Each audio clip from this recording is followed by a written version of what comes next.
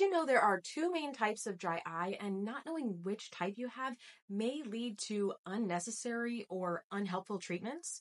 Well, the first most common type of dry eye is called evaporative dry eye. This is usually caused by something called meibomian gland dysfunction. The meibomian glands line the upper and lower eyelids and produce an oily substance that creates the outermost layer of our tears.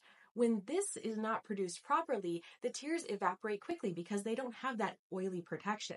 There could be many underlying causes for meibomian gland dysfunction, whether it be due to chronic inflammation, the presence of bacteria, mites, or even ocular rosacea.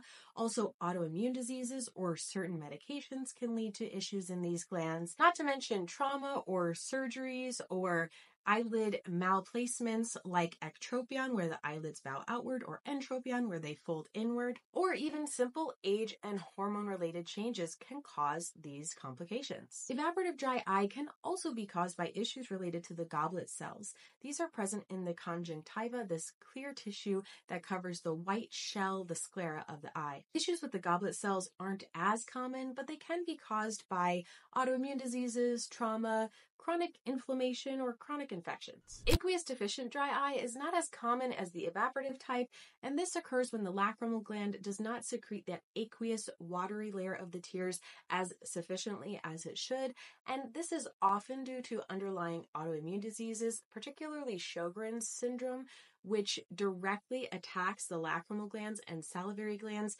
leading to severe dry eye and mouth. We also see aqueous deficient dry eye due to age or hormonal changes or medications and trauma. It's quite common to have both types of dry eye, and sometimes one can lead to the other. So finding the right treatment regimen and sticking to it can help to prevent the progression of dry eye from more mild signs and symptoms to more severe ones that might be more difficult to treat and control.